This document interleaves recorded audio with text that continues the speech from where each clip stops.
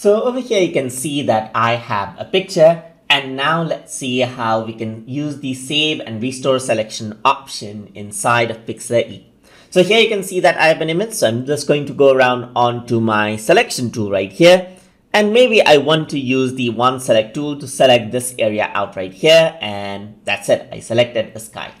So now what I'm going to do is I'm going to go to select, and here you can see that I have an option called save selection. So if I were to click on save selection, the selection gets saved out onto the clipboard. So now I can simply go around and then deselect this. So I'm going to press Ctrl D on my keyboard, and let's say I'm going to make a few adjustments. Maybe I want to paint out right here. And let's say now I want the same selection to be visible that I actually did. And the good thing is that we use the save selection. So I'm going to go around into select and click on restore selection. And you can see that the same selection that we did previously got restored right here. So now we can work around with it according to how we like it.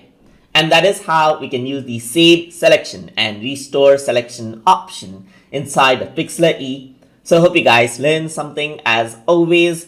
And as always, please like, comment, share, and subscribe.